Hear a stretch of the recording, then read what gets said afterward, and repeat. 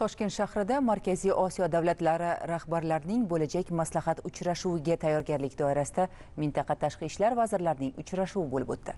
Tadbirda ko'tarilgan masalalar tafsiloti Jobir Asqarov lavhasida.